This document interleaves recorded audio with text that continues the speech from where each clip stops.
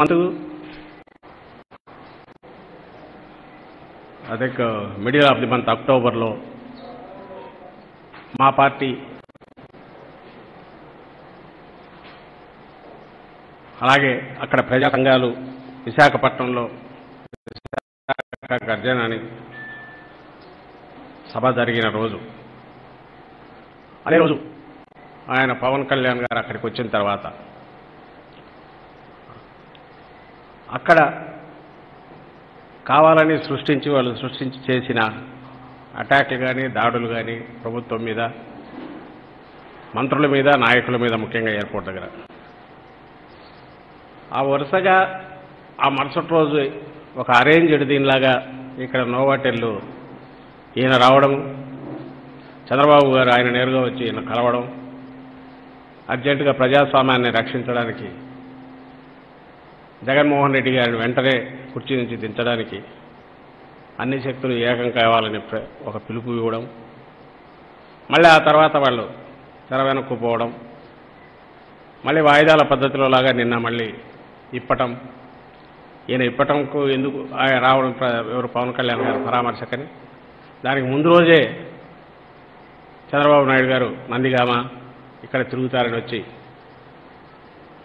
అక్కడ రాయి వచ్చి తన సెక్యూరిటీ తగిలిందని అలిగేషను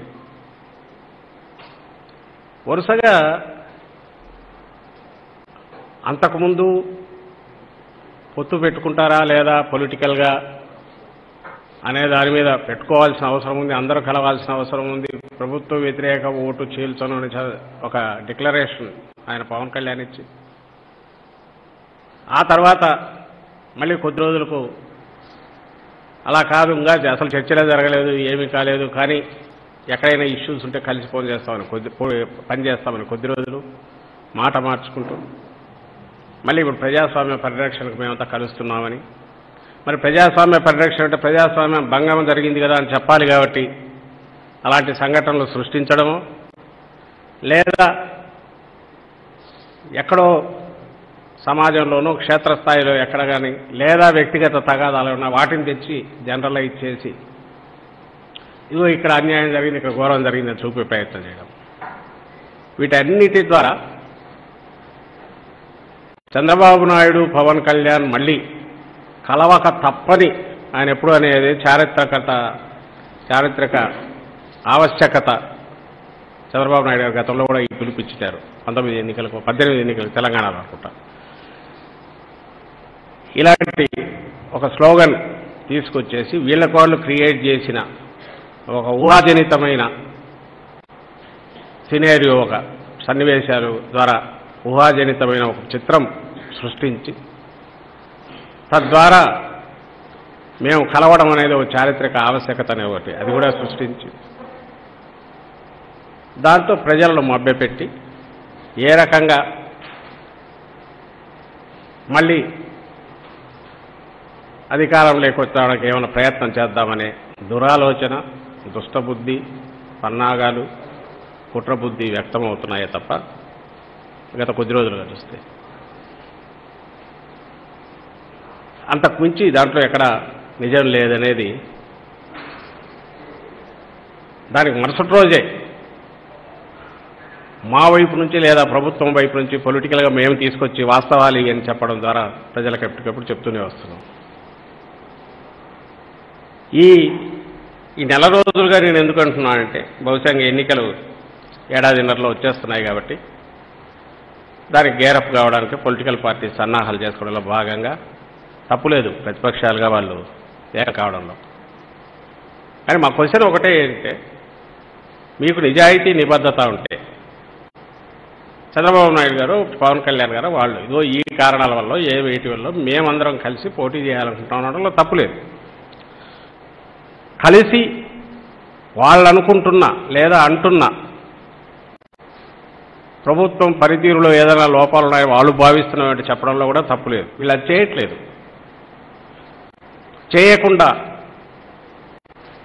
ఎక్కడికెక్కడ వాళ్ళంతటా మేము సపరేట్గా వారి పార్టీ పరంగా సంబంధం లేనట్టుగా ఒక రియాక్ట్ అయినే ఒక సంఘటన మీదనో లేక ఒక జరిగిన పరిణామాల మీదనో లేక వాళ్ళు అనుకుంటున్న లోపాలను ఎత్తి చూపాలనేది మేము రియాక్ట్ అవుతున్నామని చెప్తూ ఆ ప్రాసెస్లో ఏం చేస్తున్నారు, తమ డెస్పరేషన్ చూపిస్తున్నారు. తమ కలయికకు ఇంతకుముందు ఇలాగే వచ్చి మోసం చేశారనేది ప్రజల దృష్టిలో ఉంది కాబట్టి దాన్ని తప్పించుకునే ప్రయత్నం చేస్తున్నారు. ఇలా చేయడం ద్వారా ఒక లెజిటిమసీ ఏదైనా తీసుకురావచ్చేమో తాము క్రియేట్ చేసిన ద్వారా ఈ ఏదైతే ఇప్పుడు సిచ్యువేషన్ క్రియేట్ చేస్తున్నారో, ఓ టెంపో క్రియేట్ చేయాలనుకుంటున్నారో దాని ద్వారా ఓ లెజిటిమసీ తెచ్చుకోవాలని చూస్తున్నారని మాత్రమే అర్థమవుతుంది. నేను ఉదాహరణకు నిన్న చెప్తాను, మొన్న ఇప్పటమని ఇక్కడ జరిగిన సంఘటన ఏదైతే ఉందో ఆ తర్వాత డీటెయిల్స్ చెప్పి చూస్తే ఆ ఇప్పటం దగ్గర ఈయన అంత ఆవేశానికి అంత కోపం ఎందుకు వచ్చిందనే విషయం, ఆ కోపం ప్రదర్శించడానికి ఆ రోజు అంత ఆవేశంగా ఎందుకు వచ్చారనే విషయం అయితే అర్థం కావట్లేదు. పవన్ కళ్యాణ్ గారి పార్టీకి సంబంధించిన సభకు స్థలం ఇచ్చిన వాళ్ళల్లో ఒక్కరి ప్రహరీ గోడ కూడా కూల్చలేదు. సరే, కూల్చడం కాసేపు ఏ రకమైన ఇదనేది పక్కకు తీస్తే, అసలు నిజంగా ఒకవేళ ఆయన కోపం వచ్చి ఒకవేళ ఆయన అపోహపడడానికి కారణమని ఏదైతే అనుకోవాలనో స్థలం ఇచ్చినందువల్ల పరిగొట్టండి, అది వాస్తవం కాదు. ఆ ఉన్న 6 డీటెయిల్స్ తెప్పి చూస్తే 6 8 మంది ఎంతమందో ఇస్తే ఒక్కరు కూడా భూములు ఇచ్చిన వాళ్ళ గోడ పోలేదు. ఇల్లు పోయిందే అబద్ధం వదిలేసేయండి, గోడ అనేది కూడా కూల్చలేదు. ఒకే ఒక్కరికి అఫెక్ట్ అయ్యే, అంటే దానివల్ల ఆ ప్రభావానికి గురి లేదా అఫెక్ట్ అయ్యే పార్టీ ఎవరైనా ఉంటే ఒక వ్యక్తి అతను వెళ్ళి స్టే తెచ్చుకున్నాడు. అది కూడా దాని జోలి కూడా అధికారులు పోలేదు. మరి ఎందుకు ఆయన కోపం వచ్చింది? ఆ కోపం ఏమో మామూలు కోపమా? అక్కడికి వచ్చి ఆయన నడుస్తూ మాట్లాడిన మాటలు కానీ, లేదా వాహనం మీద ఎక్కి హైవే మీద ఊరేగడం కానీ, ఈ మొత్తం జరిగిన ఆ రోజు జరిగిన డ్రామా, దానికి ముందు రోజు సాయంత్రమే చంద్రబాబు నాయుడు గారు కాన్వాయ్ మీద ఒక రాయి పడింది. ఈ రెండు చూస్తే, ముఖ్యంగా మరుసటి రోజు సంఘటన ఇప్పటం చూస్తే, మీకు మీరు ఒకటి ఇప్పుడు అక్కడ అంతా చేసి మళ్ళీ ఆ ప్రహరీ గోడలు వేరేవి కూల్చినా అందులో అందరూ ఉన్నారు, వైఎస్ఆర్సీపీ వాళ్ళు ఉన్నారు. అవి ఆక్రమణలకు సంబంధించినవి కాబట్టి ముందుగానే వాటికి కూడా నోటీసులు ఇచ్చినారు కాబట్టి, మార్చి ఏప్రిల్లోనే ఇచ్చారు కాబట్టి ఆ డ్యూ ప్రాసెస్ ఏది ఉందో దాని ప్రకారం అధికారులు ప్రొసీడ్ అయ్యారు. దీని మీద అంటే నువ్వు నిజంగా రేపు అధికారంలోకి రావాలనుకుంటే, చంద్రబాబు నాయుడు గారు మళ్ళీ రావాలనే ఆలోచన కానీ ఆయన కోరుకుంటే, ప్రభుత్వ యంత్రాంగం కానీ ప్రభుత్వం కానీ తాను చేయాల్సిన పని ఆక్రమణల గురించి కూడా చేయాలన్నా వద్దా? చేసేటప్పుడు ఆక్రమణలకు సంబంధించినంత వరకు తీసేయడం సంబంధించి కాంపెన్సేషన్ క్వశ్చన్ అరైజ్ కాదు. అది ఒక ఆస్పెక్ట్. రెండవది, పోనీ పవన్ కళ్యాణ్ గారికి సభ ఇచ్చినా అనుకోవడానికి అవకాశం ఉంటుందంటే వాళ్ళు లేరు, అది రెండో ఆస్పెక్ట్. దాని చుట్టూ ఈరోజు డ్రామా ఎంతవరకు తిప్పుతూ, నిన్న మళ్ళీ చంద్రబాబు నాయుడు కొడుకు వస్తాడు, అంతకుముందు ఆయన పవన్ కళ్యాణ్ వచ్చారు. చంద్రబాబు నాయుడు ఆయన వదిలేసాడో తెలియదు, లేదా తర్వాత వస్తాడేమో వాయిదాల పద్ధతిలో తెలియదు. అంటే ఏదైతే ఏమీ లేని దాని నుంచి ఒక సినిమా కథ తయారు చేసినట్టు, ఒక నెరేటివ్ బిల్డ్ చేసి, ఒక స్క్రిప్ట్ తయారు చేసి, ఈ స్క్రిప్ట్ ప్రకారము ఆ పత్రికలు, ఆ మీడియా, ఎల్లో మీడియా టీవీలు చూసినా లేదా అక్కడ పత్రికలు చదివినా ప్రజలకు ఎలాంటి ఇది కలగాలంటే, ఇంప్రెషన్ రావాలంటే, ఈ రాష్ట్రంలో అసలు ఓ ప్రభుత్వం అనేది లేదు, అరాచకం ఉంది, లేదా వ్యవస్థలన్నీ పాడైపోయాయి అనే ఒక ఇంప్రెషన్ క్రియేట్ చేయడానికి, ఒక నెరేటివ్ బిల్డ్ చేయడంలో భాగంగా ఒక కుట్రపూరితంగా ఇదంతా తయారు చేస్తున్నారనడానికి ఇంతకంటే వేరే ఉదాహరణ అక్కర్లేదు. నువ్వు పొలిటికల్ అజెండా ఉంటే పొలిటికల్ అజెండా తీర్చుకోవడానికి పద్ధతులు వేరే ఉన్నాయి. మీరు ఇర్రెస్పాన్సిబుల్ కాకపోతే, బాధ్యతాయుతమైన స్థానాల్లో ఉన్న రాజకీయ పార్టీ చేస్తామనుకుంటే, అలాంటి పార్టీలకు మీరు నేతృత్వం వహిస్తున్నారంటే, is it the way to do things are to deal with issues? అది ఒకసారి ఆలోచించుకోవాలి. వాళ్ళ మాట్లాడే భాష గురించి పోవట్లేదు, వాళ్ళ వేషాల గురించి మాట్లాడట్లేదు, వాటి గురించి మేము అడగట్లేదు. ఎందుకంటే అక్కడికి పోతే మేము డైవర్ట్ అవుతాం. దాంట్లోకి పోదలుచుకోలేదు. నిజంగా అధికారంలోకి రావాలనుకున్న పార్టీలు బిహేవ్ చేసే పద్ధతి ఇదే. లేని ఇష్యూలు క్రియేట్ చేయడం. 14-19 మధ్య అదే చేశారు. 14-19 మధ్య ఆ రోజైనా ఈ రోజైనా ఏదైతే ఉందో అది లేనట్టు, లేనిది ఏదన్నా ఉండేట్టు చూడటం. ఆ రోజు ఏం చేశారు? చంద్రబాబు నాయుడు గారు కుర్చీలో కూర్చున్నారు కాబట్టి, అధికారంలో ఉన్నారు కాబట్టి అరచేతిలో వైకుంఠం చూపించారు. అమరావతితో మొదలు పెడితే ఏదైనా సరే మొత్తం మాయాబజార్లు సృష్టించారు. Virtual reality, everything is green. ఓ పక్క వీడు డొక్కలు మాడుతాన్నా సరే, వర్షాలు ఎలాగూ లేవు, వర్షాలు లేవు, ఎప్పుడూ కరువు మండలాలు, ఏ రోజు విపత్తు సహాయం లేదు, అసలు ఒకవేళ ఎప్పుడన్నా వర్షాలు పడితే వాటికి విత్తనాలు లేవు, సరైన వెట్ల ఎప్పుడు ధర్నాలు జరిగేవి, ఎప్పుడు రోడ్లు ఎక్కాల్సి వచ్చేది ఆ రోజుల్లో. కానీ అయినా సరే ఎవ్రీథింగ్ ఈజ్ గ్రీన్ అన్నట్టు ఆ రోజు వర్చువల్ రియాలిటీ, తాము ఏదనుకున్నారో అదే ఇంపార్టెంట్ అన్నట్టు ఆ రోజు చూపిస్తూ వచ్చారు.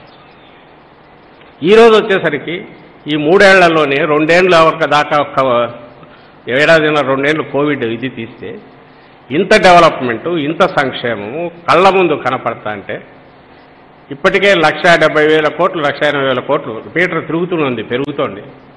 డీబీటీ ద్వారా కింద నేరుగా అకౌంట్లలో వేస్తుంటే బెనిఫిషరీస్ ఏదో ఒక పథకం ద్వారానో గతంలో ఎన్నడూ లేని రకంగా దాదాపు 80% పైగా కుటుంబాలు బెనిఫిట్ అవుతుంటే, ఆరోగ్యశ్రీ లాంటిది అయితే 90-95% జనాభా కవర్ అవుతుంది. ఎందుకంటే 5 లక్షలు లిమిట్ చేశాం కాబట్టి. ఇలా ఉంటే ఇంకా ఇళ్లకు సంబంధించినంతవరకు ఇంటి స్థలాలు 31 లక్షల ఇంటి స్థలాలు ఇస్తుంటే, నేమ్ ఎనీథింగ్, వీటన్నిటిలో ఇన్ని జరుగుతుంటాయి. అలాగే లా అండ్ ఆర్డర్ కానీ ఇంకోటి కానీ ఇంతకుముందు లేనట్టుగా ఈరోజు ఎక్కడైనా తప్పు జరిగితే కంప్లైంట్ చేయగలడానికి వస్తున్నారు, నేరుగా పోలీస్ స్టేషన్కి వస్తున్నారు. దిశ యాక్ట్ తీసుకొచ్చి ఈవెన్ సెంటర్ ఇంకా అక్కడి నుంచి రాకపోయినా ఈలోగా దాని ప్రకారం దానిలో ఏదైతే రూల్స్ ఫిక్స్ చేసుకుంటున్నామో దాని ప్రకారము గవర్నమెంట్ వరకు పోలీస్ యంత్రాంగం వరకు పనిచేస్తూ ఫాస్ట్గా కేసెస్ క్లోజ్ చేయడం, ఒక ఆత్మవిశ్వాసం మహిళలకు సంబంధించినంత వరకు. ఏదన్నా జరిగితే కంప్లైంట్ ఇస్తే ఇమ్మీడియట్ రియాక్షన్ వస్తుందని ఆ యాప్కి వస్తున్న రెస్పాన్స్ చూస్తేనే తెలుస్తుంది. ఇవి ఆ ఫ్రంట్లో ఎనీథింగ్, నేమ్ ఎనీథింగ్, గవర్నమెంట్ ఒక స్టేట్ గవర్నమెంట్ ఏమేమి చేయాలి, ఏమేమి చేయగలదు ఆ లెవెల్లోనే మొత్తం చేస్తూ వాటన్నిటినీ నువ్వు ఎలాగ ఎత్తి చూపలేవు. వాటన్నిటినీ ఈ మీడియా ఎలాగో ఎల్లో మీడియా దాని జోలికి పోదు, చేయదు. అవి చేస్తున్నది ఏమంటే వాటి జోలికి పోతే తమ పాపాలన్నీ పాతవి వస్తాయి బయటకు వచ్చి. దాంట్లో ఏదైనా పోయినా నువ్వు ఏమీ చేయకనే కదా నిన్ను ఇంతగా చెత్తపుట్లో పడేసామని జనం క్వశ్చన్ చేస్తారు. కాబట్టి ఇంకో పక్క ఇంత పెద్ద ఎత్తున ప్రజలకు మేలు చేసే కార్యక్రమం జగన్మోహన్ రెడ్డి గారు చేస్తూ 3 ఏళ్లలోనే 30 ఏళ్లలో కూడా చేయలేని పనులు చేస్తూ ప్రజల మన్ననలు పొందుతున్న నేపథ్యంలో మళ్ళీ ఈయనే అధికారంలోకి వస్తారనే భయం, రాకూడదు ఎట్లాగైనా ఆపాలనే కడుపు మంట, కుళ్ళు మొత్తం అన్నీ కలిసి వాళ్ళు రోజు కక్కుతున్నదే ఆ మీడియాలో. వాట్ ఎవర్ వీఆర్ సీయింగ్, ఆ yellow media, so called yellow media ఏదైతే ఆ ఈనాడు, ఆంధ్రజ్యోతి, ఆ TV5 వీటన్నిటికీ ఒక కార్యక్రమం అజెండా ఉంది. బహుశా ఇది కూడా అరుదేమో. రాజకీయ పార్టీలు ఏదన్నా చేస్తుంటే మీడియా దానిని రిపోర్ట్ చేస్తాయి. ఇక్కడికి వచ్చేసరికి ఆ పార్టీలు రాజకీయ పార్టీలుగా ముద్ర వేస్తున్న వాటిని ఈ మీడియా సంస్థలు వివి గైడ్ చేస్తున్నాయి. అక్కడి నుంచి అజెండా ఫిక్స్ అవుతుంది. ఆ అజెండానికి వీళ్ళు భుజాన్ని ఎత్తుకొని కిందికి వస్తున్నారు. ఇది మళ్ళీ అదే ఆ మీడియాకు మెటీరియల్ అవుతుంది, న్యూస్ అవుతుంది. ఏతావాత 24/7 ఛానల్స్ వాళ్ళు పెట్టుకున్నవి కానీ వాళ్ళ న్యూస్ పేపర్లు కానీ, న్యూస్ పేపర్లుగా చెప్పుకుంటున్న తెలుగుదేశం కరపత్రాలు కానీ వాటిలో కనపడుతున్నది ఏదయ్యా అంటే either paid artists or paid parties, paid groups, or వీళ్ళ ఏజెంట్లు వేరే పార్టీల్లో ఉంటే వాళ్ళతో కానీ మొత్తం మీద రాష్ట్రంలో ఏదో ఘోరం జరిగిపోతుంది, ఏదో ఇదే అయిపోతుంది అనే ఇంప్రెషన్ క్రియేట్ చేయడానికి నేను ఇంతకుముందు అన్నట్టు ఎక్కడన్నా జరిగిన సంఘటనలు, ఇండివిజువల్ సంఘటనలు, వ్యక్తిగత తగాదాలు లేదా లేనివి ఇప్పటంలో లాగా అసలు లేని దాన్ని క్రియేట్ చేయడం, మరుసటి రోజు ఆ కంకర ఎక్కడో వేశాడు వాడు ఎప్పుడూ 7 ఏళ్ల నుంచి వాళ్ళు వ్యక్తిగతంగా 2 కుటుంబాల మధ్య వాళ్ళ మధ్య జరుగుతున్న తగాదా, దానికి పొలిటికల్ కలర్. అది ఇంకా రాకముందే చంద్రబాబు నాయుడు గారు ట్వీట్ దాని మీద ఆయన అనుకుంటున్నాడు కానీ దీనివల్ల ఏదో చాలా ఫాస్ట్ రియాక్ట్ అయి నేను చేస్తున్నాను, నేను ప్రజలతో కనెక్షన్ లేకుండా ఇట్లాంటివన్నీ చేసినా ఉపయోగం లేదనేది ఆయన ఈ 40 ఏళ్ల రాజకీయం హిస్టరీగా ఆయన చెప్పుకుని ఇండస్ట్రీగా చెప్పుకున్నా, 14 ఏళ్ల ముఖ్యమంత్రిగా తను ఉన్నానని చెప్పుకున్నా అది మిస్ అయినాడనే విషయం ఆయన గ్రహిస్తే మంచిది. దానివల్ల ఏం ఉపయోగం ఉండదు. ఆ మీడియా చేస్తున్న ఎల్లో మీడియా చేస్తున్న ఏదైతే ప్రచారం కూడా ఉందో ఈ మొత్తం దీంట్లో ఎన్నికల మేనిఫెస్టో మేము ఇచ్చుకున్న వైఎస్ఆర్సీపీ దాంట్లో 98% పూర్తి చేస్తే మిగిలినదే మామూలుగా ఏదైనా మనం మీడియా ఏం చేయాలి, మేమేదైనా చెప్పుకొని వాటి ఇంప్లిమెంటేషన్ లోపాలుంటే ఇదో మీరు ఇంత అన్నారు ఇంత జరిగిందని చెప్పడంలో తప్పులేదు. కానీ ఎప్పుడు ఇంత ఉంది మీరు అన్న దాంట్లో ఇంతే చేశారు ఇంత చేయలేదనాలి. కానీ 3 ఏళ్లలోనే నేను ఇంతకుముందు అన్నట్టు మధ్యలో కోవిడ్ మైనస్ చేసి ఆర్థికంగా ఉన్న మన దుర్భరంగా ఉన్న పరిస్థితులను డిఫికల్టీస్ని కూడా తట్టుకుంటూ ఆల్మోస్ట్ 70-80% పూర్తి చేస్తే ఏదైనా పథకం మేనిఫెస్టో 98% మేము చేశాం. కానీ ఏ స్కీమ్ చూసినా కూడా సిన్సియారిటీతో నిబద్ధతతో దాంట్లో పూర్తిగా మనము 70-80% అయితే ఈ 70-80% అయింది అనేది వదిలేసి ఈ 20% కాకపోయింది మొత్తం 100%కి అప్లై చేసే ప్రయత్నం అయితే ఉందో వీళ్ళు ఆ ఎగ్జాంపుల్స్ తీసుకొని అది దాన్ని డెలిబరేట్ చేస్తున్నారు కాబట్టి డెలిబరేట్గా చేస్తున్నారు కాబట్టి దురదృష్టకరం అనలేము. కుట్రబుద్ధితో వాళ్ళు చేస్తున్నారు. ఈ విషయం గమనించాల్సిందిగా ప్రజలను కోరుతున్నాం. ఉదాహరణకు ఇప్పుడు దీని మీద రోజు మీరు ఆ పేపర్ చూస్తే ప్రజలు ఎవరైనా చదివేవాళ్ళు తగ్గిపోతున్నారు రోజు రోజుకు. కానీ అది చూస్తే ఆ ప్రభుత్వం పనిచేయట్లేదేమో అనిపించేటువంటి ఇంకో పక్కేమో మనకు కనపడేవి ఇక్కడ కళ్ళ ముందు అభివృద్ధి కానీ సంక్షేమం కానీ విజిబుల్గా కనిపిస్తోంది.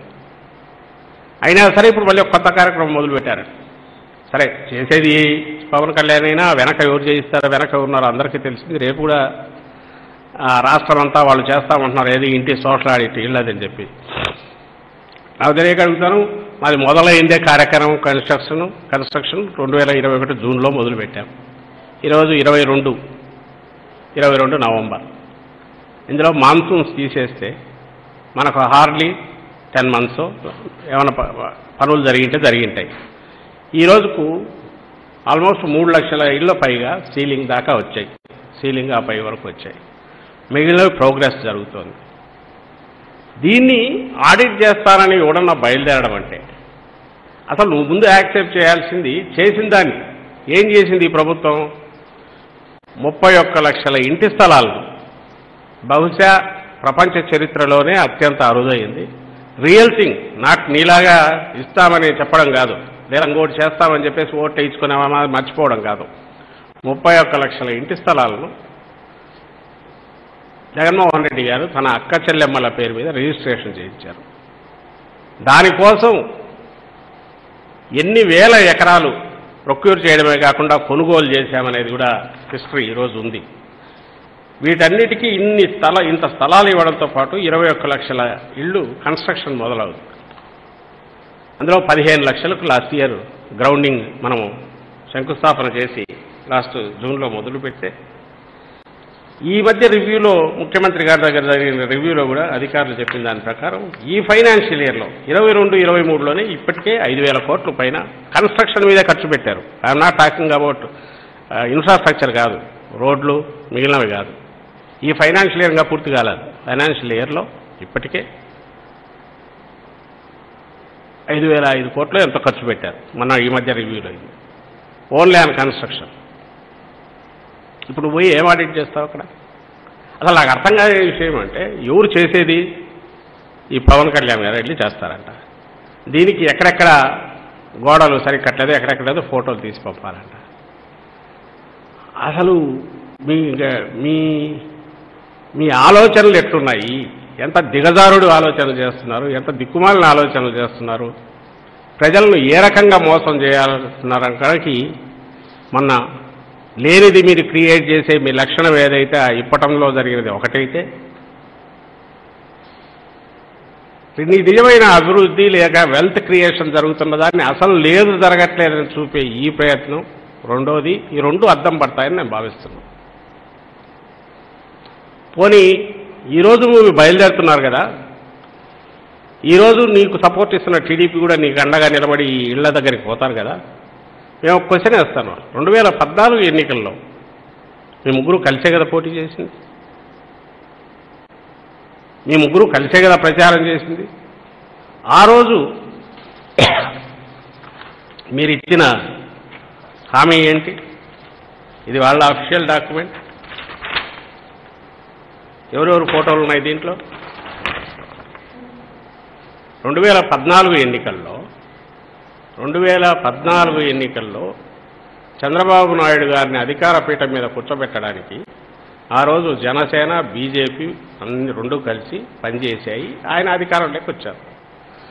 ఆ రోజు 600 పైసలకు ఎన్నో హామీలు ఇచ్చినట్టున్నారు. సరే, ఆ తర్వాత ఆన్లైన్లోంచి తీసేశారు. ఈలోగా మా వాళ్ళు ఎవరు అప్పుడే తీసి పెట్టినారు కాబట్టి ఇది ఇట్లే ఉంది. బహుశా మీడియా మీ దగ్గర ఉండొచ్చు, మామూలు జనంకు దొరకదు. ఇప్పుడు ఏదో పురాతన దీంట్లో దొరికిపోయిన దీంట్లో ఉన్నట్టుంటుంది. చాలా వాల్యుబుల్ డాక్యుమెంట్ ఇది. దాన్ని చూద్దామని తీయించినాం. నేను ఈరోజు పద్దం చూస్తే షాక్ తిన్నా.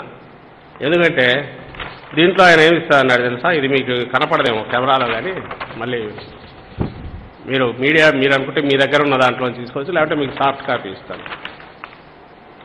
అర్హులైన వారందరికీ 3 సెంట్ల స్థలంలో ఉచిత పక్కా గృహాలు మంజూరు చేస్తాం. దీని మీనింగ్ అందరికి తెలుసు కదా. ఎన్ని సెంట్లు? 3 సెంట్లు. అర్హులైన వాళ్ళందరికీ 3 సెంట్ల స్థలంలో పక్కా గృహాలు మంజూరు చేస్తామని ఆ రోజు తెలుగుదేశం భారతీయ జనతా పార్టీ జాయింట్ ప్రకటన. ఈయన ఫోటో పవన్ కళ్యాణ్ గారి ఫోటోలో ఉంది. సరే, పాపం ఆయన కొత్తగా రాజకీయాలకు చంద్రబాబు నాయుడు గారు ఇవి తెలియవు అని ఆ రోజు అనుకుంటే, ఆ రోజు పోనీ ఆయన అధికారంలోకి వచ్చిన తర్వాత ఈయన మాట వినలేదు కాబట్టి అనుకుంటే 18లోనూ ఎప్పుడో విడాకులు తీసుకొని బయటకు వచ్చాడు. రాజకీయ విడాకులు. ఆయన పర్సనల్ దీని గురించి కాదు నేను అంటున్నది, పొలిటికల్ డైవర్స్. వచ్చానని అన్నాడు. అది కూడా రాలేదనేది ఇప్పుడు అర్థమవుతుంది. ఆ బయటకు వచ్చిన తర్వాత ఒక్కరోజన్నా క్వశ్చన్ చేశాడా? అయ్యా బాబు గారు, మీరు ఇట్లా అన్నారు కదా, 3 సెంట్లు అన్నారు, అర్హులందరికీ అన్నారు, పక్కా ఇల్లు అన్నారు, ఒక్కటంటే 1 సెంటు స్థలం, 1 ఇంటి స్థలం ఎందుకు ఇవ్వలేదు అని ఆ రోజు అడిగింటే, ఆయన బలం, పవన్ కళ్యాణ్ బలం ఒక రాజకీయ పార్టీ నేతగా కాకపోయినా ఒక ఇండివిజువల్గా, ఒక సామాజిక స్పృహ కలిగిన తన అంటుంటాడు కదా, నేను ఒక విప్లవకారుని అన్నిటినీ ప్రశ్నిస్తాను, ఒక సిటిజన్ పౌరుడుగా దానికి వాల్యూ ఉండేది. ఆ క్వశ్చన్ చేసిన తర్వాత అదే మాట మీద నిలబడి దాన్ని కంటిన్యూ చేసి ఉండాల్సిన మనిషి నిజంగా ఈరోజు క్వశ్చన్ చేయాలి. ఏ నమ్మకంతో ఆ రోజు నిజంగా నువ్వు నమ్మి మోసపోయానని నువ్వు తర్వాత మాట్లాడి, ఈరోజు తర్వాత మళ్ళీ అదే తనతో కలిసి చేసి, ఈరోజు చంద్రబాబు నాయుడు గారు అర్జెంటుగా రాకపోతే రాష్ట్రం నాశనం అయిపోతుందని నువ్వు తీసుకున్న స్టాండ్ ఎంత మోసపూరితమైందో అతను ఆలోచించుకోవాలా, జనం ఆలోచించుకోవాలా. వాళ్ళు ఎందుకు ఆలోచిస్తారు? చంద్రబాబు నాయుడు ఆయన ఏం చేస్తున్నాడో తెలుసు, పవన్ కళ్యాణ్కి ఆయన ఏం చేస్తున్నాడో తెలుసు, వీళ్ళిద్దరు కలిసి ఏం చేయాలనుకున్నాడో తెలుసు. లేదా వీళ్ళిద్దరిని కలిపి ఏదో ఒక రకంగా మళ్ళీ అధికార పీఠంలో ఇది చంద్రబాబు నాయుడు అర్జెంటుగా తీసుకురాకపోతే ఇంకా మా అసలు జన్మే లేదు, మేము అసలు మా ప్రయోజనాలన్నీ దెబ్బతింటాయని పూర్తి స్పృహతో ఉన్న రామోజీరావు కానీ, లేదా రాధాకృష్ణ కానీ, లేదా ఆ గ్యాంగ్ ఎవరైతే ఉన్నారో వాళ్ళందరికీ కూడా తెలుసు కాబట్టి ప్రజలు ఏమరపాటుగా ఉన్నారు. 3 ఏళ్ళు అనేది చాలా సుదీర్ఘ కాలము ఇప్పుడున్న మోడర్న్ దీంట్లో కాబట్టి మర్చిపోయి ఉంటారు. వాళ్ళకు మళ్ళీ ఇక్కడ డెవలప్మెంట్ ఉంటే ఇది లేదని చూపించే ప్రయత్నం చేస్తున్నారు. లేనిది ఆ రోజు ఉన్నట్టు ఎట్టయితే చూపించారు. నేమ్ అమరావతి కానీ, నేమ్ ప్రాజెక్ట్స్ కానీ, నేమ్ ఎనీ స్కీమ్ కానీ, రైతు రుణమాఫీ అంతకంటే మోసం ఏమైనా ఉంటుందండి? 1,00,000 కోట్లు అడ్డంగా మీకు ఏవన్నీ మర్చిపోండి, మీ బంగారు ఇంటికి వస్తే మీవన్నీ ఇంటికి వస్తాయని చెప్పి 1,00,000 కోట్ల రూపాయలు ఇచ్చి ఆఖరికి అయిపోయేసరికి 13,000 కోట్లు 14,000 కోట్లు ఆ రోజు చేసింది. మీరు రైతులకు ఇచ్చింది. అసలు ఏ మోహం పెట్టుకొని మళ్ళీ పోవాలో తెలియక ఇప్పుడు అధికారంలో ఉన్న జగన్మోహన్ రెడ్డి గారు చేయట్లేదనేది ఒక భ్రమ క్రియేట్ చేసి మభ్యపెట్టి మళ్ళీ ఓట్లు అడగడానికి పోవాలని వీళ్ళు చేస్తున్న ప్రయత్నాన్ని రాష్ట్రంలోని ప్రజలందరూ గుర్తించాలనేది మా విజ్ఞప్తి. గుర్తించడం కాదు, దీన్ని క్వశ్చన్ చేయాలి. నేను ఇప్పుడు మొత్తం అది ఇప్పుడు డీటెయిల్స్ తెప్పిస్తే 30,20,000 ఇళ్ల పట్టాలు ఇచ్చింది, 71,000 ఎకరాలు మొత్తం దీనికోసం ఇచ్చేసింది, మొత్తం 17,000 లేఅవుట్లు. ఈ ఇళ్ల పట్టాల విలువ అప్పుడు మార్కెట్ 56,000 కోట్లు. ఇప్పుడు ఈరోజు ఇళ్ళు పూర్తి అయితే అవుతున్నాయి, ఆల్రెడీ 21 లక్షలు డిఫరెంట్ స్టేజ్లో ఉన్నాయి. మీరు చెప్పే గవర్నమెంట్ కట్టించాలనే 3 లక్షల చిల్లర ఒక పక్కన ఉన్నాయి, నడుస్తున్నాయి. మిగిలిన అవన్నీ సొంతంగా కట్టుకుంటున్న వాటన్నిటి లెక్కలేకేసుకుంటే ఇవన్నీ తయారైతే మొత్తం 3 నుంచి 4 లక్షల కోట్ల పైచిలకు వెల్త్ క్రియేట్ అయ్యి రాష్ట్రంలో ఉన్న ఈ 30 లక్షల కుటుంబాలకు సొంతంగా వాళ్ళ ఆస్తి అది. నువ్వే రాస్తావు, ఉంచుకోవట్లే, అమ్ముకుంటున్నారంట. అంటే వాల్యూ ఉన్నట్టే కదా, వాల్యూ ఉన్నట్టే కదా. అంటే ఆ వాల్యూ ఎవరు ఇచ్చినారు? జగనన్న కాక, జగన్మోహన్ రెడ్డి గారు కాక ఎవరు, వేరే వాళ్ళు ఎవరైనా ఇచ్చారా? నీకు ఒక ఆత్మస్థైర్యం ఇచ్చి, కుటుంబానికి ఒక సొంత ఇంటి స్థలం ఇచ్చి, సొంత ఇళ్ళు కట్టుకోవడానికి తోడ్పాటు ఇచ్చి, వాళ్ళ మొత్తం అన్ని రకాలుగా ఇది చేస్తే దానిల మీద బండలేస్తారు. నిన్న మామూలు క్వశ్చన్ చేసినట్టున్నారు. మా శాసనసభ్యుడు తూపుదుర్తి ప్రకాష్ రెడ్డి వాళ్ళకు సంబంధించిన వాళ్ళు ఇవి చేస్తున్నారు. మొత్తం 200-300 మంది కాంట్రాక్టర్లు చేస్తున్నారు, అందులో వీళ్ళు ఒకరు. ఈ చేస్తున్న వాళ్ళు ఎవరికి లాభాలు రావు దీంట్లో. ఈ చేస్తున్న వాళ్ళందరికీ మీ లెక్క ప్రకారమే, మీరన్న దాని ప్రకారమే దాంతో ఇల్లు పూర్తి చేయలేరు అంటున్నారు. మరి ఇల్లు పూర్తి చేయడానికి ఏం చేయాలి? ఉన్న బాగా కాస్ట్ తగ్గించుకొని టోటల్ ప్లానింగ్ చేసుకొని కంకర దగ్గర నుంచి ఇంకొక దగ్గర నుంచి జాగ్రత్తగా ప్రతి చోట ఎక్కడెక్కడ ఒక రూపాయి సేవ్ అవుతుంది అని దాన్ని ప్లాన్డ్గా పూర్తి చేస్తే పీస్మీల్గా ఒకటొకటి చేసే బదులు అన్నీ ఒక్కొక్క ఫేజ్ ఒక్కొక్కటి చేసుకుంటూ వస్తే ఇంట్రెస్ట్ కాస్ట్ తగ్గించుకుంటూ తక్కువ టైంలో ఫాస్ట్గా చేస్తూ, అలాగే ఇన్పుట్స్ ఏమైతే ఉన్నాయో వాటిని వీలైన తక్కువ ధరకు చౌకగా ఇచ్చేసేటట్టు ఇన్ఫ్లుయెన్స్ చేసి కూడా చేయగలిగితే రీజనబుల్ తీసుకురావచ్చు. ఆ ప్రయత్నం చేస్తున్నారు. కానీ నీ మాటలోనే వైరుధ్యం ఉందిగా. నువ్వు పక్క అంటావు ఈ రేటుతో నువ్వు కట్టలేవని, నువ్వే ఇంకో పక్క అంటావు దోచిపెడుతున్నాడు ఈ పక్కని. ఇల్లు అయితే వస్తుందిగా. ఇళ్ళు వస్తున్నాక, ఇళ్ళు అక్కడ తయారయ్యాక ఇందులో ఏదో ఒకటి నిజమే ఉండాలి. ఆన్సర్స్ లేవు. నువ్వే అంటావు మొత్తం మోసము ఎక్కడ లేవు. నువ్వే అంటావు మళ్ళీ ఇళ్ల స్థలాలు అమ్ముకుంటున్నారు, డబ్బులు వస్తున్నాయని. ఎవరు నేను అనేది ఈ మీడియాను, ఈ ఎల్లో మీడియాను క్వశ్చన్ చేస్తున్నా. ఎవరైతే మొత్తం నడుపుతున్నారో, ఎవరైతే నెక్స్ట్ ఐ థింక్ రేపు అజెండా అన్నీ వాళ్ళవే ఫిక్స్ చేస్తారు. రేపు ఎన్నికల్లో ఏం జరగాలనేది వాళ్ళే చూస్తారు. ఆఖరకు రేపు ఎన్నికలు ఎట్లా ఒకట చంద్రబాబు నాయుడు అధికారంలోకి తీసుకురావాలనే ఆత్రంతో ఎవరైతే కొట్టుకుంటున్నారో వాళ్ళని నేను క్వశ్చన్ చేస్తున్నాను. ఎందుకంటే వీళ్ళు ఆఖరికి వీళ్ళ కర్మగాలి. ఈయన 40 ఏళ్ళ హిస్టరీ, ఈయన ఓ పాత్రధారి అయినాడు. చంద్రబాబు నాయుడు ఓ పాత్రధారి అయినాడు దాంట్లో. లేదా సూత్రధారి పాత్రధారి రెండు ఆయే వాళ్ళని నడుపుతున్నారో లేక అంతా కలిసి కూర్చొని చేస్తున్నారో తెలియదు. కానీ అంత ఆఖరకు తన తరువాత ఎవరన్నా వారసుడుగా డిక్లేర్ చేయాలంటున్న కొడుకు కూడా మీద కూడా నమ్మకం లేకుండా ఇంకొకరిని పవన్ కళ్యాణ్ తెచ్చుకుని ఆయన మీద డిపెండ్ అయ్యేట ఇది రావాలనుకున్న అన్యాయమైన పరిస్థితిలో, దీనమైన పరిస్థితిలో. ఎందుకంటే నువ్వు జనంతో కనెక్ట్ లేదు ఎప్పుడు. కాబట్టి ప్రజలతో కనెక్షన్ ఉండింటే, జనంతో సంబంధం ఉంటే ఇంత దయనీయమైన పరిస్థితిలో ఉండేవాడు కాదు. అట్ ది సేమ్ టైం జనంతో సంబంధం అవసరం లేదు అనుకునే వ్యక్తి కాబట్టి చంద్రబాబు నాయుడు గారు. కానీ జనంతో సంబంధం అవసరం లేదు, సరిగ్గా మనం ప్లాన్ వేస్తే, కుట్ర పన్నితే, ఓ సినిమా క్రియేట్ చేస్తే, ఈస్ట్ మనల్ కథ సినిమా క్రియేట్ చేస్తే జనం నమ్మేసి ఓట్లు వేస్తారు అనేది ఆయన బలమైన నమ్మకం. ఒక్కసారి వాళ్ళ మామను ఇది చేయగలిగాడు, రెండోసారి మభ్యపెట్టి, మూడోసారి మభ్యపెట్టి బీజేపీ వాళ్ళకున్న అప్పుడున్న ఆ ఊపును తను ఎన్కాష్ చేసుకొని స్టేట్లో చేయగలిగాడు. దానికి తోడు ఇప్పుడు ఈయన పవన్ కళ్యాణ్ను తీసుకొచ్చి ఆయన హక్కును చేర్చుకుని ఆయన ద్వారా కొంత నడపాలని చూస్తున్నాడు. వీళ్ళిద్దరి మధ్య ఎప్పుడూ విభేదాలు లేవు, ఎప్పుడూ కలిసే ఉన్నారు. అవసరాన్ని బట్టి చంద్రబాబు నాయుడు పవర్లో ఉంటే ఓటు చీలాల ప్రభుత్వ వ్యతిరేక ఓటు. అందుకనే ఆ రోజు 19లో ఆయన అటుపోయినాడు. 24లో చంద్రబాబు నాయుడు గారు మళ్ళీ పవర్లోకి రావాలనే కోరిక ఏదైతే తీరాల్సే ప్రయత్నం చేయాలంటే జగన్మోహన్ రెడ్డి గారు వ్యతిరేక ఓటు ఏదన్నా ఉంటే అది చీలాల, అది రెండోది. కానీ వీళ్ళ కర్మ ఏదంటే స్టేట్లో ఇంత ఓవర్వెల్మింగ్గా ప్రజల అభిమానం కానీ ఆశీస్సులు కానీ గతంలో ఏ ప్రభుత్వానికి ఇంత ఓవర్వెల్మింగ్గా నువ్వు ఎంత చేసి డిస్కౌంట్ చేసినా ఈయనకున్న ప్రజాబలాన్ని కానీ ప్రజల ఆశీస్సులు, జగన్మోహన్ రెడ్డి గారికి ఉన్న ప్రజల ఆశీస్సులు అని వాళ్ళు చిన్నపాటి ఇది కూడా చేయలేరనేది ఇక్కడ గుర్తించాలా. బట్ ఈ అపోహలు క్రియేట్ చేసే వాళ్ళవి తట్టుకోవాలంటే మా రిక్వెస్ట్ ఒకటే, రాష్ట్రంలో ఉన్న ప్రజలకు, ఆలోచించగలిగిన వాళ్ళకి అందరికీ కూడా ఒక్కటే, మీకన్నా బెనిఫిట్స్ 1,40 లక్షల కుటుంబాలకు ఏదో ఒక రూపంలో బెనిఫిట్స్ అందుతున్న నేపథ్యంలో రాష్ట్రంలో ప్రభుత్వ పాఠశాలలన్నీ రూపురేఖలు మారి ఎడ్యుకేషన్ అంతా ఒక పెద్ద ముందడుగు వేసి, ఎడ్యుకేషన్ అనేది హక్కు అని ఏదైతే మనం చెప్తున్నామో దాన్ని పూర్తిగా ఆ హక్కును నిజం చేస్తున్న దశలో, కళ్ళ ముందు గ్రామాల స్వరూపాలే మారిపోతున్న దశలో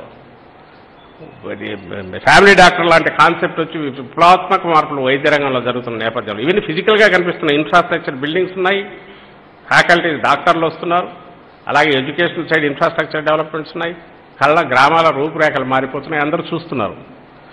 మా రిక్వెస్ట్ అందరికీ ఒక్కటే, ఇలాంటి దుష్ప్రచారమో తప్పుడు ప్రచారమో జరిగిన ప్రతి దాన్ని మీకై మీరు ఆలోచించండి. 14-19 మధ్య ఎట్లుంది, ఇప్పుడు ఎట్లుంది. మళ్ళీ చెప్తున్నా, డిస్పైట్ కోవిడ్ లాంటి ఊహకందని భయానకమైన ఆ పీరియడ్ ఏదైతే ఉందో మనం అండర్గో అయినప్పుడు దాంట్లో మనం జర్నీ చేయాల్సి వచ్చినప్పటికీ ఆర్థికంగా వెసులుబాటు లేని ఇబ్బందికరమైన పరిస్థితుల్లో ఇప్పుడు ఎట్లుంది, 14-19లో ఆ రోజు ఎట్లుంది, ఈరోజు ఇంత బాగా ఉన్న ప్రభుత్వం మీద బురద చల్లుతున్నారంటే వీళ్ళ ఉద్దేశాలు ఏంటి, ఇది గ్రహించాల్సిందిగా కోరుతున్నాం. అలాగే మీరు బెనిఫిట్స్ పొందని ఉన్నత వర్గాలు ఎవరన్నా అయితే మీ అసోసియేట్స్ను మీ ఆఫీసుల్లో మీ ఇళ్లలో పనిచేసే వాళ్ళు ఎవరినైనా అడగండి ఎట్లుంది ఆ రోజు, వాళ్ళు చెప్తారు. ఇంకా చెప్తున్నాం, ఒకవేళ వీళ్ళకు నిజంగా ఎవరికన్నా పవన్ కళ్యాణ్ గారు కానీ చంద్రబాబు నాయుడు గారు అయినా సరే వాళ్ళు పోవాలంటే వాళ్ళు సెలెక్ట్ చేసుకున్నవి ఎక్కడైతే మొదలుగానే ఇళ్ల దగ్గరికి కాదు, ఉన్నవి అయినవి ఉన్నాయి, ఎక్కడికి వెళ్ళండి. లేదు గడప గడపకు మా శాసనసభ్యులు కానీ ఇన్ఛార్జీలు వెళ్తున్నారు, వాళ్ళతో వెళ్ళండి.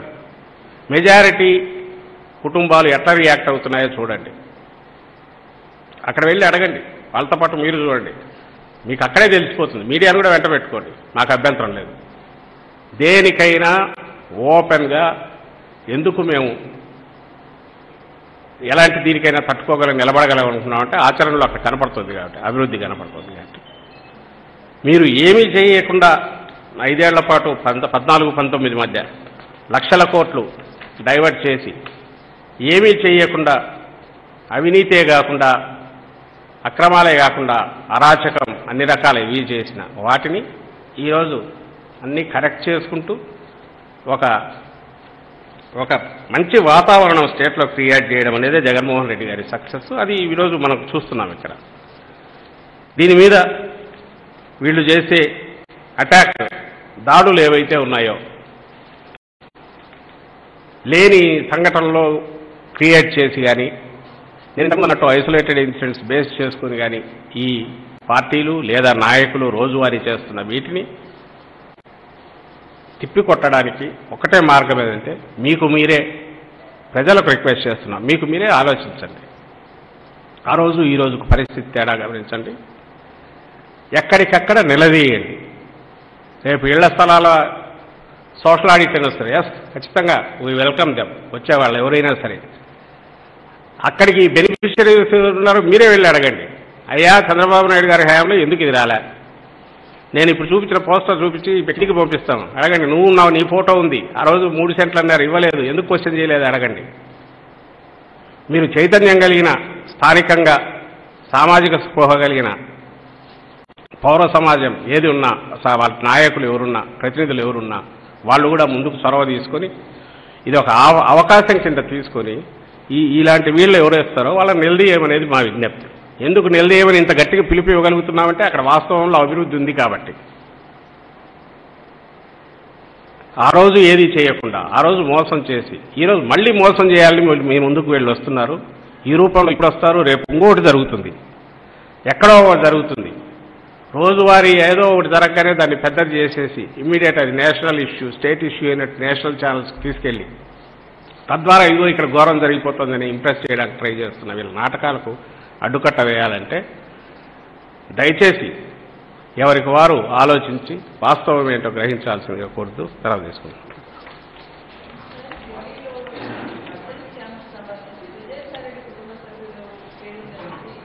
ఏమమ్మా?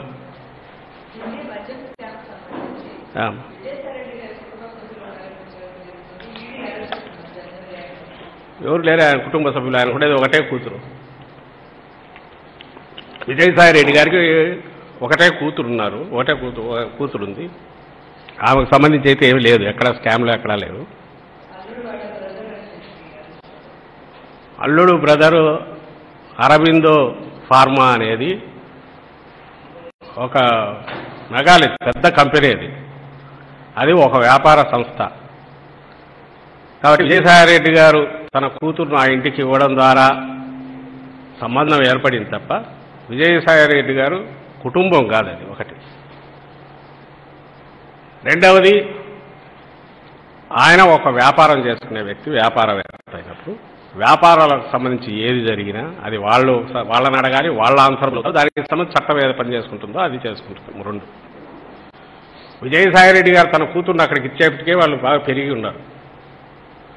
విజయసాయిరెడ్డి గారు రాజకీయ నాయకుడిగా ఎమర్జ్ అయ్యాక వాళ్ళ ఇంట్లో తన కూతుర్ని ఇచ్చి అప్పుడు పెరిగిన వాళ్ళు కాదు. రెండోది, ఈరోజు అరెస్ట్ ఏదైతే అంటున్నారో ఢిల్లీలో జరిగింది, వాళ్ళు అక్కడ ఉన్న ఢిల్లీ ప్రభుత్వం, అక్కడ ఉన్న అధికారంలో ఉన్న ఆప్, అలాగే తెలంగాణలో ప్రభుత్వం అధికారంలో ఉన్న కేసీఆర్, అలాగే ఈరోజు కేంద్రంలో ఉన్న బీజేపీ ఏవైతే ఉన్నాయో ఆ పార్టీ నాయకులు గత నెల 2 నెలలుగా ఇది మొదలైనప్పటి నుంచి చేసుకుంటున్న ఆరోపణలను బట్టి చూస్తే, పరస్పరం ఒకరి మీద ఒకరు చేసుకుంటున్న ఆరోపణలను బట్టి చూస్తే అది వాళ్ళ మధ్య సంబంధించిన పొలిటికల్ ఇదైనా ఉండాలి. ఈకి ఏ రకంగా ఏపీకి సంబంధమో, దీనికి వైఎస్ఆర్సీపీకి ఏ రకంగా సంబంధమో, దీనికి విజయసాయి రెడ్డి గారికి ఏం సంబంధం అనేది అది మోకాలకు బట్టదలకు కాదు, మోకాలకు ఏదో ఏమన్నా గుండ్రాయికి ముడిపెట్టడం లాంటిదే ఉంది నా అభిప్రాయం. రెండవది, ఒకవేళ నాకు వాళ్ళు దీని మీద సహజంగా నేను ఇంతకుముందు అన్నట్టు ఎక్కడా లేనివి క్రియేట్ చేసి కూడా వీళ్ళు రాద్ధాంతం చేయగలిగిన శక్తులు, ఆ లేని క్రియేట్ చేసే ప్రాసెస్లో విత్తనం దగ్గర నుంచి కూడా వీళ్ళే ఇస్తూ, వీళ్ళే మీడియాలో ఇచ్చుకుంటూ ఆఖరికి వచ్చిన తర్వాత ఇదిగో మేము ముందు చెప్పినట్టు జరుగుతోంది అని మళ్ళీ మనకే వచ్చి చెప్పే సామర్థ్యం ఉన్న శక్తులు ఇవి, దుష్ట శక్తులు. కాబట్టి వాళ్ళు సహజంగా మేము ముందే అన్నాం కదా అనేది అనొచ్చు టీడీపీ వాళ్ళు, నేను ఫాలో కాలేగానే అనింటారేమో. కానీ నేను ఇంకోటి అడుగుతాను, నాకు గుర్తుండి 2000లోనో ఎప్పుడో 2000 అప్పుడు ఈయనే ముఖ్యమంత్రి చంద్రబాబు నాయుడు గారు ఆంధ్ర ఆర్గానిక్స్ లిమిటెడ్ అనేది ఒకటి అరవిందో వాళ్ళది పార్ట్నర్ చంద్రబాబు. దాంట్లో చంద్రబాబు నాయుడు అదేది అరవిందో ఫార్మా కలిపి ఒకటి ఆంధ్ర ఆర్గానిక్స్ లిమిటెడ్ అనేది పెట్టారు. మరి చంద్రబాబు నాయుడు ఏకంగా పార్ట్నర్ దాంట్లో. ఇక్కడ ఈ విజయసాయి రెడ్డి గారు ఇచ్చిన కుటుంబం ఎవరైతే ఇంట్లోకి ఇచ్చారో ఆ ఇల్లు, ఆ కుటుంబం అప్పటికే వ్యాపారంలో బాగా స్థిరపడి 1000 కోట్ల ఇది అంతర్జాతీయంగా కూడా పేరు ప్రఖ్యాతులు ఉన్న ఎంఎన్సీ. సో ఈ 2, 3 I want to set the record straight. ఒకటి, దీనికి ఏ రకంగానూ సంబంధం ఉండని ఎవరన్నంటే అది ఏదో కావాలని కుట్రబుద్ధితో చేస్తున్న ఆరోపణ. ఎందుకంటే విజయసాయి రెడ్డి మా పార్టీ నాయకుడిగా ఉన్న విజయసాయి రెడ్డి కుటుంబముకు ఈ స్కామ్కు సంబంధం ఉండే ఎక్కడ లేదు. ఆయన అల్లుడు కూడా కాదు, అల్లుడి అన్న, ఈవెన్ అల్లుడైనా సరే ఆయన వేరే కుటుంబంలో అప్పటికే ఎస్టాబ్లిష్ అయిన వ్యాపార కుటుంబం, అది వ్యాపారవేత్తల కుటుంబం. గట్ల సంబంధం ఉందనుకుంటే నేను అన్నట్టు ఆంధ్ర ఆర్గానిక్స్ పెట్టిన దాంట్లో చంద్రబాబు నాయుడు కూడా పార్ట్నర్ దాంట్లో. సో ఆయనకు ఇంకా ఎక్కువ ఉన్నట్టు, ఎందుకంటే తన పార్ట్నర్, డైరెక్ట్ పార్ట్నర్ కాదు. ఇంకోటి, ఢిల్లీకి అది ఢిల్లీలో ఎక్కడో జరిగింది, దానికి సంబంధించి జరిగింది. నువ్వు 10 రోజులు నువ్వే ఒక ఆరోపణ చేసుకుంటూ వచ్చి ఆఖరణ అదే ఇది జరుగుతోంది కాబట్టి నేను ముందే చెప్పానని ఒక దిగజారుడు ఆర్గ్యుమెంట్ ఎవడన్నా చేస్తే అది చెల్లదు.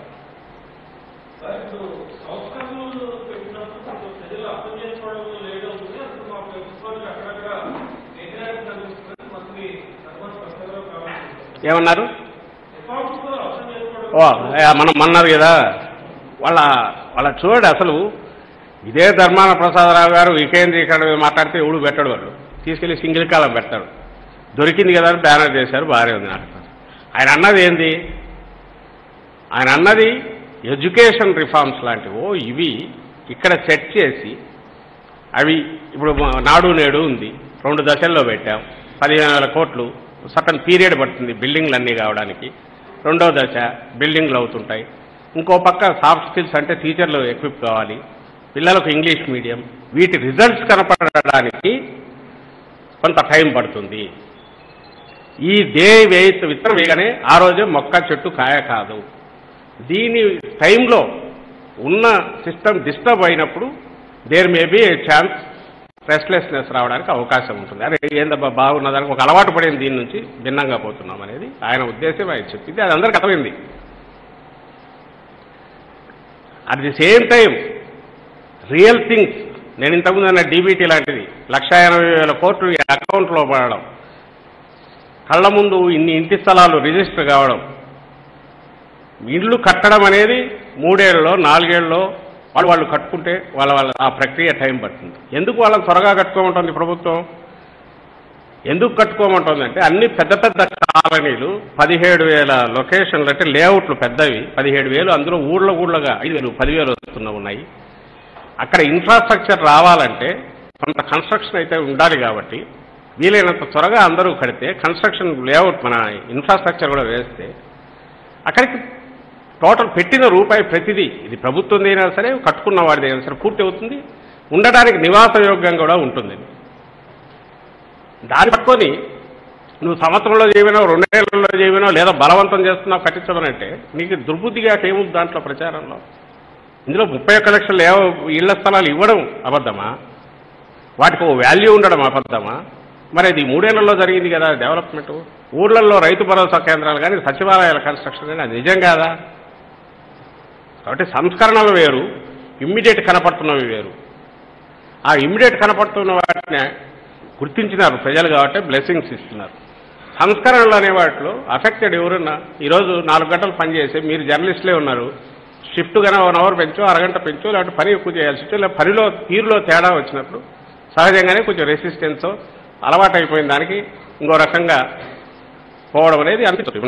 నాకు తెలిసి నేను జర్నలిస్ట్గా పనిచేసేటప్పుడు మా దగ్గర నుంచి నెక్స్ట్ జనరేషన్ వచ్చేటప్పుడు కంప్యూటర్స్ రావడం మొదలు పెట్టినప్పుడు రెసిస్టెన్స్ వచ్చింది. అంతకుముందు రాసి లెడ్ పెట్టుకొని ఏదో చేసేది ఒక దీని నుంచి 2వ దానికి షిఫ్ట్ అవుతున్నప్పుడు కంప్యూటర్లు అనేది కంపల్సరీ అయినప్పుడు నేర్చుకోవాలి అందరూ అన్నప్పుడు రెసిస్టెన్స్ వచ్చింది. అప్పుడు యూనియన్లో మేము నాయకులుగా ఉన్న వాళ్ళం, మేము కూడా పోయి టైం కావాలని అడిగాము, దానికి కొంత టైం జరిగేవి. ఈ ప్రాసెస్లో ఉన్న పనితీరుకు ఒకదానికి అలవాటు పడినాక ఒకదానికి వచ్చే రెసిస్టెన్స్ కావచ్చు, లేదా తెలుగు మీడియం నుంచి ఇంగ్లీష్ మీడియంకు షిఫ్ట్ అయ్యి చెప్పాలన్నప్పుడు కావచ్చు, లేదా మనం చెప్పింది ఇంప్లిమెంటేషన్ దశలోకి వచ్చేసరికి అది రాత్రి బిల్డింగ్ కట్టలేం కాబట్టి వచ్చేది దీనివల్ల కావచ్చు. వీటన్నిటి వల్ల ఎక్కడైనా తేడా ఉన్నా రిజల్ట్ వచ్చేటప్పటికి ఆ పూర్తి అర్థమవుతుంది అని ఆయన చెప్పాడు. కాబట్టి అది ఆయన స్పష్టంగా పాజిటివ్ సెన్స్ రియల్గా ఉన్న పిక్చర్ చెప్పాడు కదా, దానికి మీరు వేరే రకమైన ఇంటర్ప్రిటేషన్ లాగి తద్వారా ఏదో లబ్ధి పొందాలని వాళ్ళ ప్రయత్నం.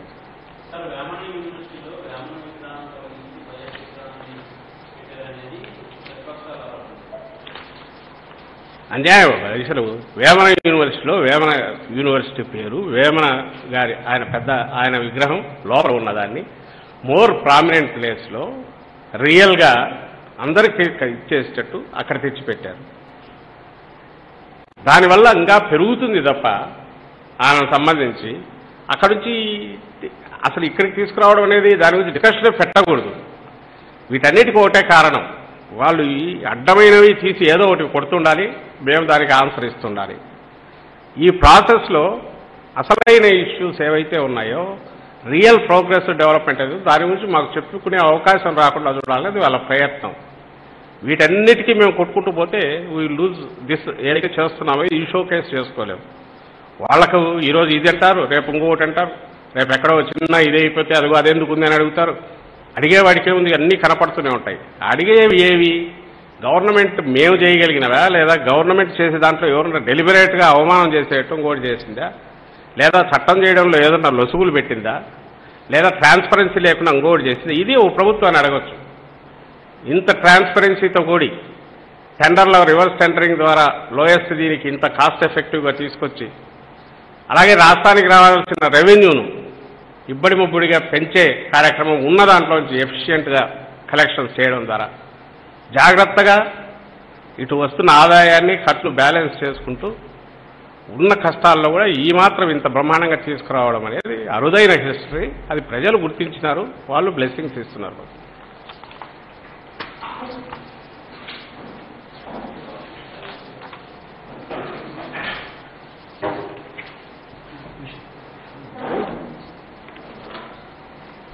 ఇదే